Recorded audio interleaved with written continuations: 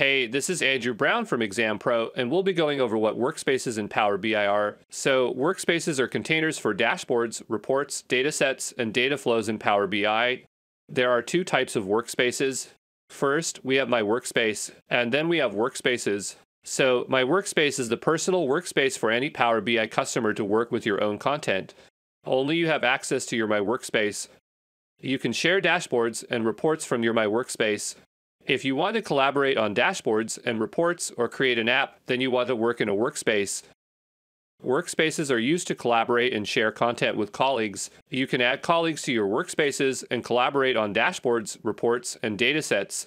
Keep in mind that all workspace members need Power BI Pro licenses. Workspaces are also the places where you create, publish, and manage apps for your organization.